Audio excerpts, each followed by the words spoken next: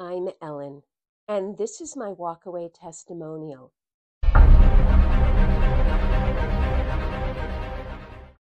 We have a choice. We can choose to be victims and give the radical left power over us and let them destroy our country, or we can choose to be self-empowered, like the brave patriots who founded our great country. The fact is, we are all free, independent, exceptional beings. We are each uniquely valuable. We have the capacity flowing from our God-given rights for well-being and prosperity. We each have the right to define who we are and what we want, and to express ourselves freely. This is our true nature. We have the right to use our unique talents, strengths, and preferences to succeed, to experience favorable and desired outcomes. In fact, this is our purpose. When we recognize and embrace our true nature and purpose, we are self-empowered. When we are self-empowered, we succeed. And if by chance we encounter obstacles along the way, we can pivot to a better position by refocusing on our true nature and true purpose. These are the principles upon which our great nation was founded. The brave patriots who fought the Revolutionary War and framed our Constitution did not allow themselves to be victims of a tyrannical king. Instead, they pivoted back to connection with their true nature and their true purpose. They banded together, empowering themselves and boldly declaring, "We, the people," in order to form a more perfect union, establish justice, ensure domestic tranquility, provide for the common defense, promote the general welfare, and secure the blessings of liberty to posterity.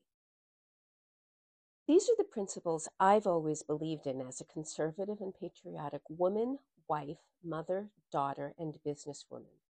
I was born to an unwed teenage mother and was adopted as an infant by parents who were 45 and 50 during my first year of life. I learned from my parents that anything is possible.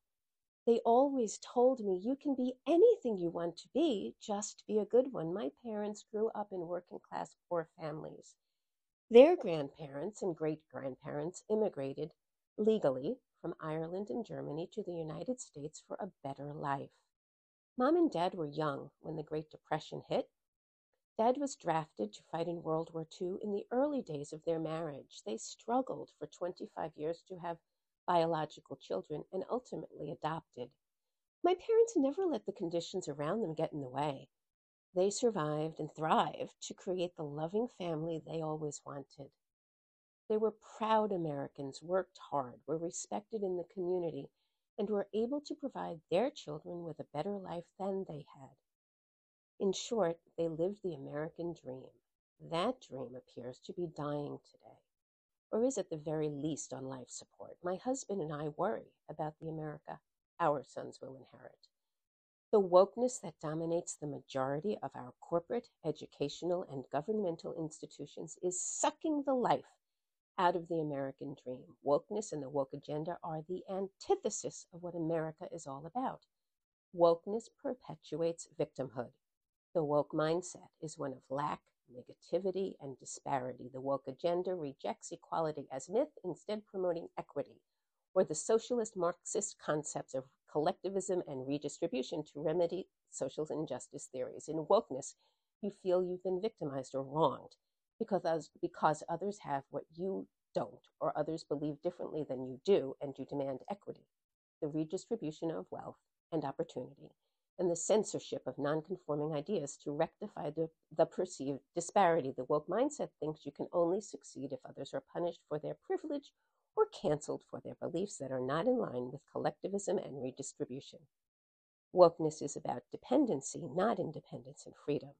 The woke agenda is one of conformity, not inclusiveness and tolerance. In the woke corporate, educational, and governmental world, free speech is squelched, and conservatives are expected to hide their beliefs or be canceled.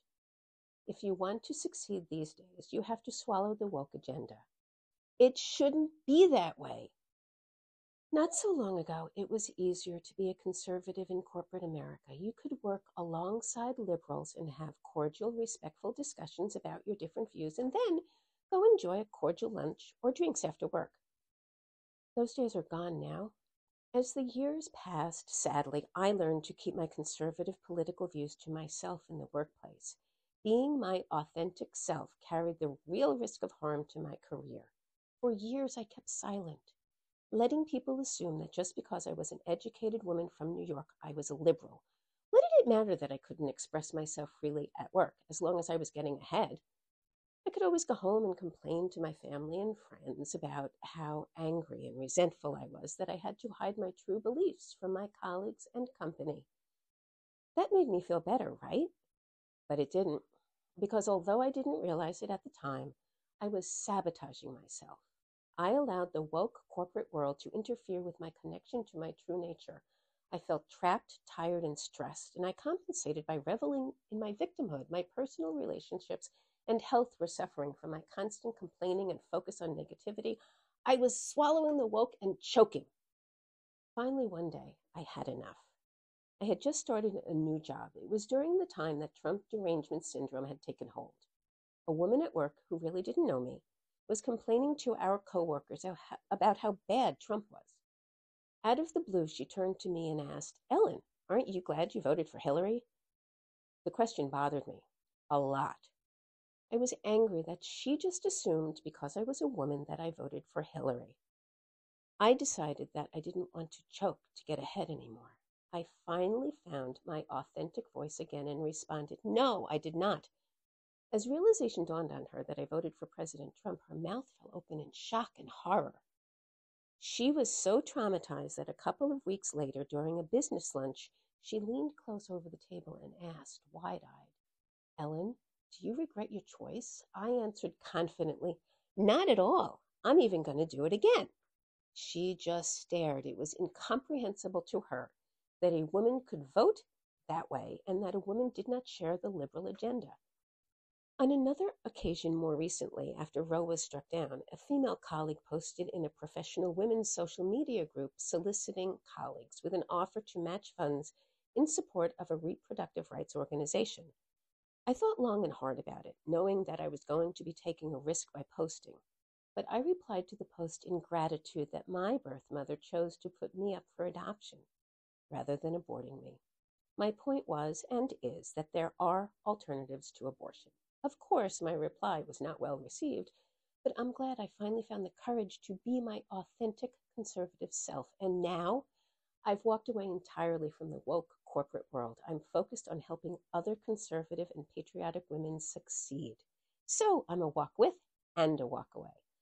I stand with those who are proud to be American and embrace American exceptionalism and ingenuity. I stand with those who believe in the Constitution and our constitutional republic.